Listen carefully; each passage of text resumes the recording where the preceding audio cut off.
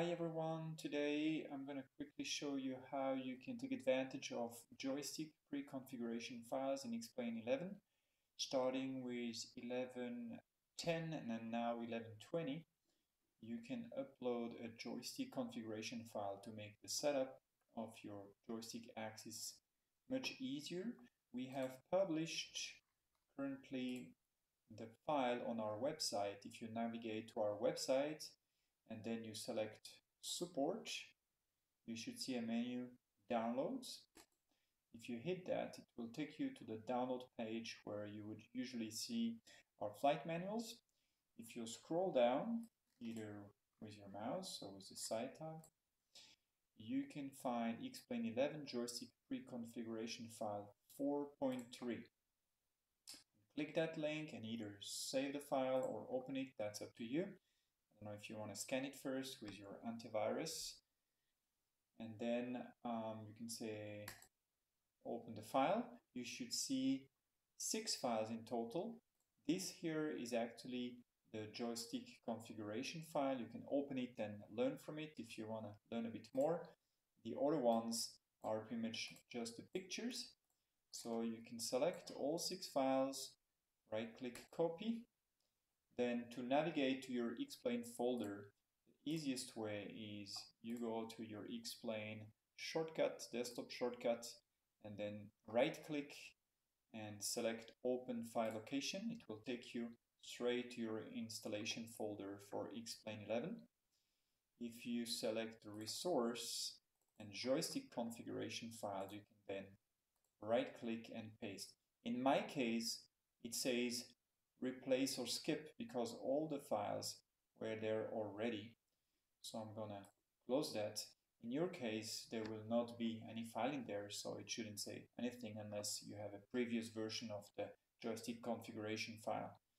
You should then see the file itself, plus a couple pictures. I can go ahead here and filter to show you what picture you'll have.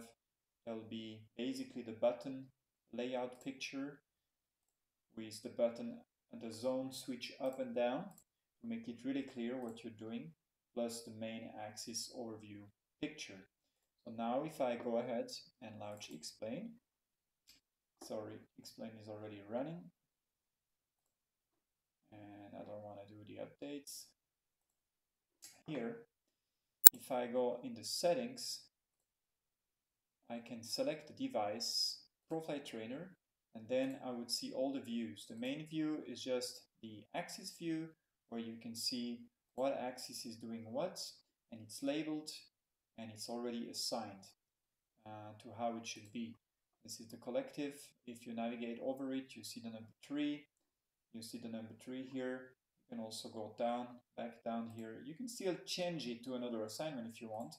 But the pre-configuration file that has been loaded now, recognizing the ProFlight Trainer is plugged in, would be collective on collective, throttle on throttle, etc., etc. So you have all 5 main axes here on that picture.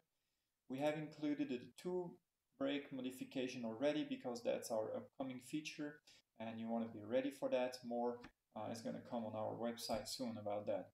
Then you see all the buttons. Let's say, for example, I have the zone switch button on the right side here in the middle, and then I'm going to press the front trigger. This is going to be trigger number 1. So I'm going to see the number 1 here. I'm going to see what's assigned, and I'm going to see what group or zone I'm in. If I keep that button pressed and I move the zone switch to up, then it will automatically swap to the number 21 as it should be on the zone up, and then you can also see it from the picture that it automatically went to the zone up setting. And the same if I go down with the switch, it will do the same. So basically this is how you can quickly navigate to button assignment, and if you're confused, and it does the same for the head switch. So you can press head switch button and you see which mode you're on. If it's the head switch without any zone, then it recognizes it as such. And if I go up like this in the zone up mode, then it will recognize that that's the second head switch. And of course the third head switch would be with the zone down button. So overall, very helpful. By the way, if you move axis while you're on any view, it will automatically jump back to the view that has the axis. Very nice. Now, if you are home cockpit builder or something like that, you might have used and add special axes or buttons to our USB PCB. So what you want to do in that case is learn how to use the ProFlight Trainer joystick file, preset file for X-Plane. And if you scroll down within that file, if you scroll all the way down, you'll find the axes that have been pre-assigned, and you'll find the ones that are not used, and they are hidden for the purpose of avoiding empty axes showing up during X-Plane calibration purpose, calibration procedure or thing like that.